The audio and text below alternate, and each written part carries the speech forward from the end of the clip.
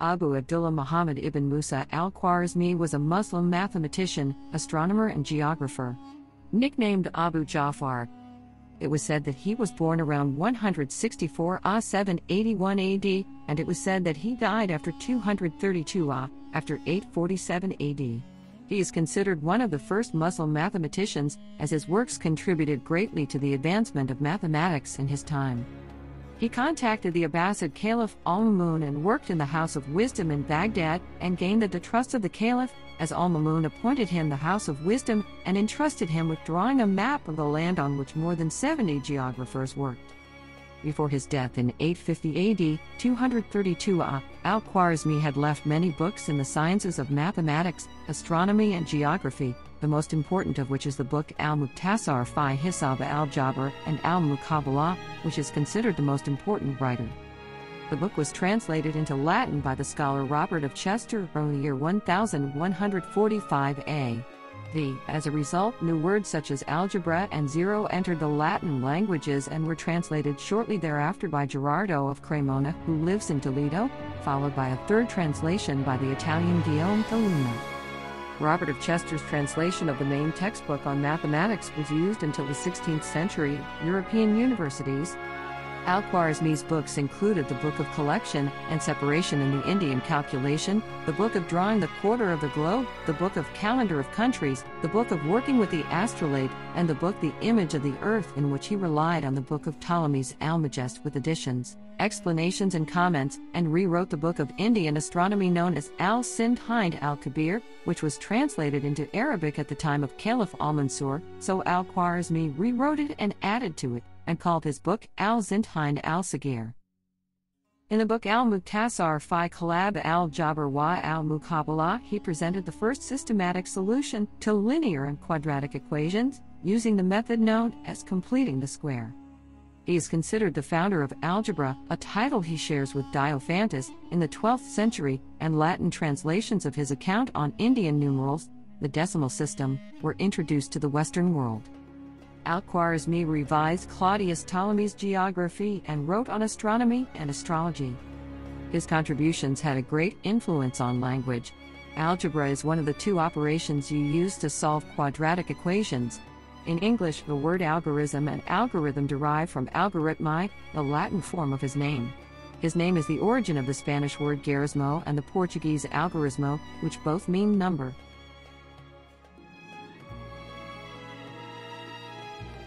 His family moved from the city of Khwarazm in the Islamic region of Khorasan, which is called Khiwa in the present era, in the Republic of Uzbekistan, to Baghdad. Al-Khwarizmi completed most of his research between the years 813 AD and 833 AD in the House of Wisdom in Baghdad, which was founded by the Caliph al-Mamun, where al-Mamun appointed him at the head of his book treasury, and entrusted him with collecting and translating Greek books. Al-Khwarizmi benefited from the books that were available in al-Mamun's treasury, so he studied mathematics, geography, astronomy, and history in addition to acquainting him with Greek and Indian knowledge. He published all his works in Arabic, which was the language of science at that time. Al-Tabari names him in his history, Muhammad bin Musa al-Khwarizmi of Qatrabuli, after the village of Qatrabul on the outskirts of Baghdad. Al-Khwarizmi began his book, Algebra and Al-Muqabala, with the Basmala, in the name of God, the most gracious, the most merciful.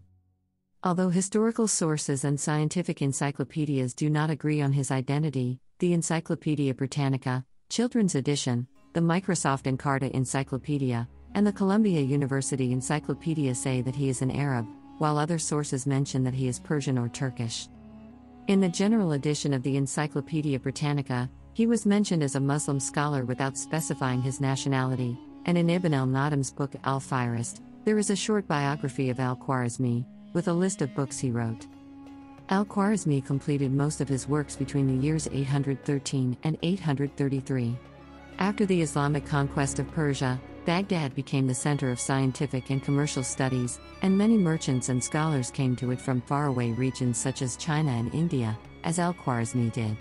He was working in Baghdad as a researcher in the House of Wisdom established by the Caliph al-Mamun, where he studied science and mathematics, which included translating Greek and Sanskrit scientific manuscripts and others.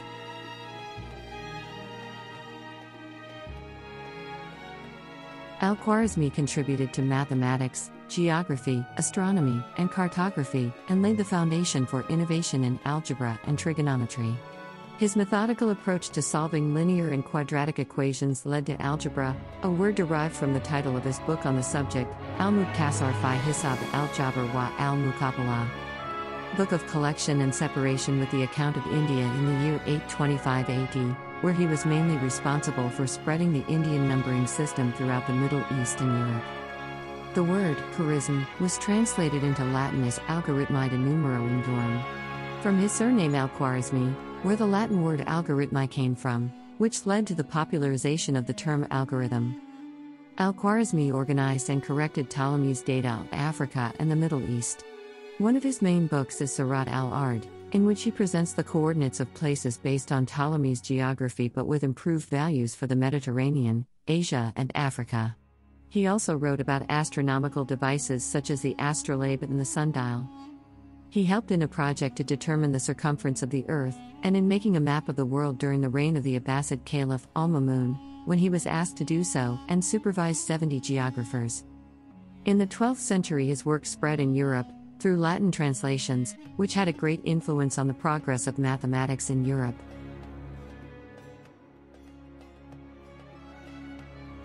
Al-Kitab al-Muqabala, the brief book on calculating algebra, and al-Muqabala, is a mathematical textbook written around the year 830 AD.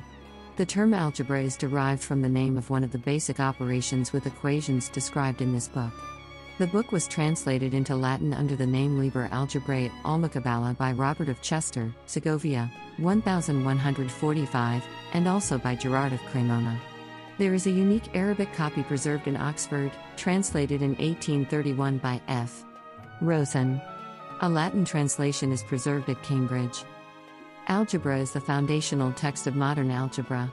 He presented a comprehensive statement for solving polynomial equations up to the second degree, and presented basic methods for reduction and balance in reference to transferring the terms presented to the other side of the equation, i.e., cancelling the similar terms on both sides of the equation.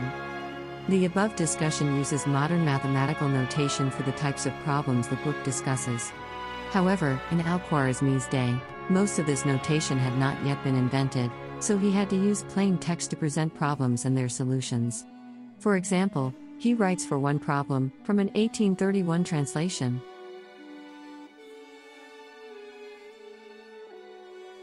Al-Khwarizmi's third major work is The Image of the Earth. He finished writing it in 833 E. This book is a revised and complete edition of Claudius Ptolemy's geography. This work consists of a list of 2,402 occurrences of cities and other geographical features following the general introduction. There is only one extant copy of The Image of the Earth, preserved in the Strasbourg University Library.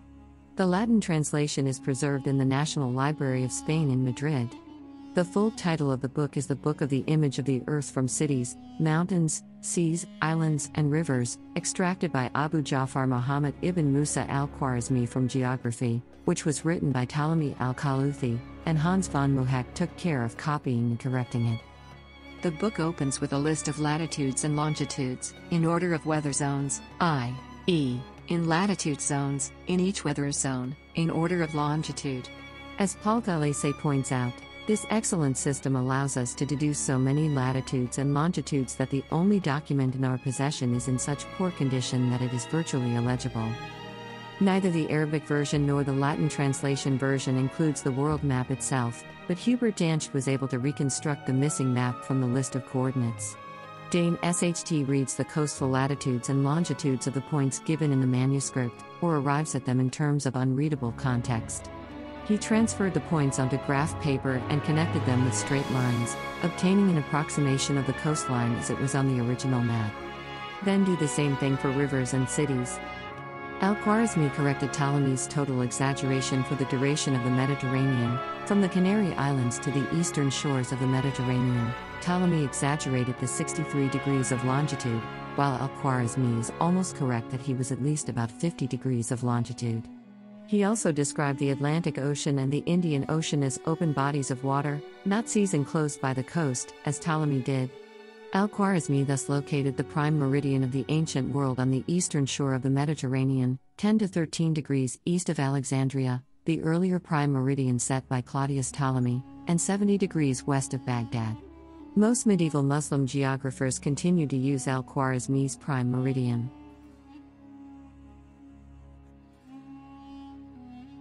Al-Khwarizmi wrote many other works, including a treatise on the Hebrew calendar, titled Risala fi Extract Tariq al-Yahud, Extraction of the Jewish Age.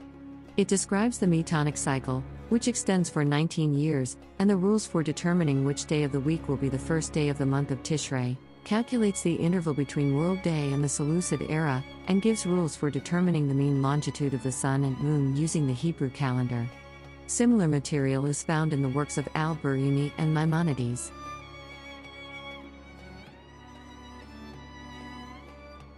Al-Khwarizmi's second achievement was in arithmetic. A Latin translation of it now exists, but the original Arabic version has been lost. It was probably translated in the 12th century by Abdullah of Bath, who also translated the astronomical tables in 1126. The Latin manuscripts are untitled, but are referred to by the first two words that begin with them: Dixit Algorithmi, so said Al-Khwarizmi, or Algorithmida Numero Lindorum, Al-Khwarizmi's Indian Art of Arithmetic, the name given to the work by Baldassari Boncompagni in 1857. Original title Arabic may have been 46, the Book of Addition and Subtraction according to Indian arithmetic. Al-Khwarizmi's arithmetic work is credited with introducing Arabic numerals based on the Indo-Arabic numbering system developed in Indian mathematics that contains the decimal system, to the Western world. The term algorithm derives from algorithm, the method of arithmetic in Indian and Arabic numerals developed by Al-Khwarizmi.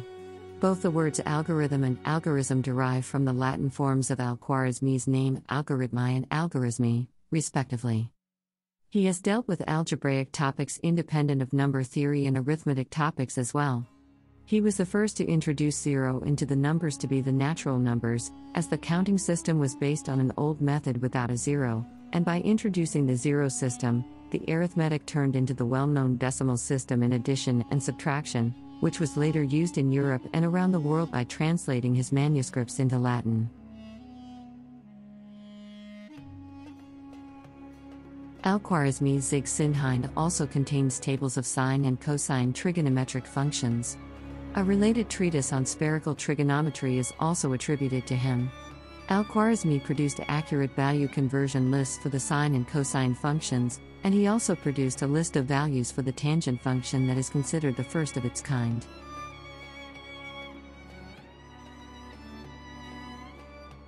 Zig al-Sindhind is a work consisting of about 37 chapters on astrological and almanac calculations and 116 tables related to calendar, astronomical and astronomical data, as well as a table of sign values. This is the first of many Arab marriages based on the Indian astrological methods known as the Sindhind. The work contained tables of the movements of the sun, moon, and 5 planets known at the time. Such a turning point in the work of Islamic astronomy. Until now, Muslim astronomers have relied on a preliminary research method, which is to translate the work of others, and to learn the knowledge already discovered. Al-Khwarizmi's work represented the beginning of an unconventional method of study and calculations. The original Arabic version, written 820, is lost, but the Latin translation, written by Abdullah of Bath, January 26, 1126, was saved by the Andalusian astronomer Maslama ibn Ahmad al-Matridi, c. 1000. The 4 surviving manuscripts of the Latin translation are held in the public library, at Chartres, the Mazarin Library in Paris, the Biblioteca Nacional in Madrid, and the Bodleian Library in Oxford. Al-Khwarizmi made several important improvements to the theory and construction of sundials, which he inherited from the Indian and Greek civilizations, and making schedules for these machines that shortened the time needed to make certain calculations. His sundial was universal, and it could be observed from anywhere on Earth. Since then, sundials have been frequently placed in mosques to determine the time of prayer. The tangent box is a device also invented by Al-Khwarizmi in the 9th century in Baghdad and used to determine the linear height of an object, in combination with styles for angular notes. Al-Khwarizmi also invented the first quadrant instrument and an instrument for measuring height in Baghdad in the 9th century AD. Al-Khwarizmi also invented the quadrant instrument that was used for astronomical calculations. He also invented the first thermal quadrant to determine a latitude, in Baghdad, then the Quadrant Development Center. It was used to determine the time, especially prayer times, by observing the sun or the stars. The quadrant was a universal tool, an innovative mathematical tool invented by Al-Khwarizmi in the 9th century and later known as the Old Quadrant, in Europe in the 13th century. It can be used at any latitude on Earth and at any time of the year to determine the time in hours of elevation from the sun. It was the second most widely used astronomical instrument during the Middle Ages after the astrolabe. One of its main uses in the Islamic world is to determine prayer times.